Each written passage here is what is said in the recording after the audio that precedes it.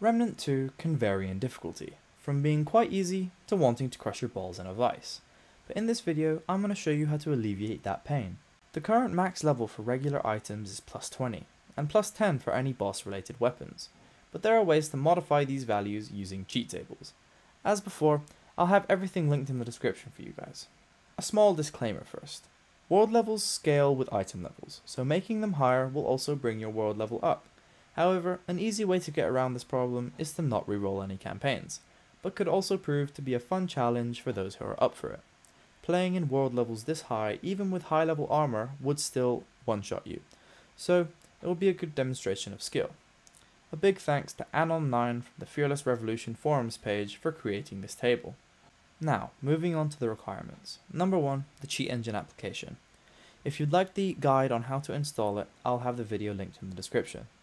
Number 2, the cheat table, and number 3, any items that you'd like to level up in the game. To start with, you're going to want to open the table. Press the Processes button in the top left and select your Remnant 2 game. We now need to tick a few boxes. Anon 9 scripts, and then scroll down to the scraps and items, and tick highlighted equipped weapon and armor finder. Then you'll see a box that says level. In game, hover over the item you want to level and click on it. You should then see the level pop up in the value field within the cheat table. Now all you need to do is double click the value and change it to whatever you like, level 255 being the highest. You can now rinse and repeat this process on any other gear you have. This works with armor too.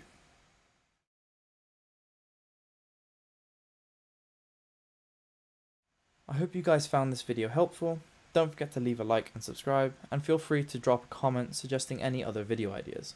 Thank you so much for watching, and I'll see you guys soon.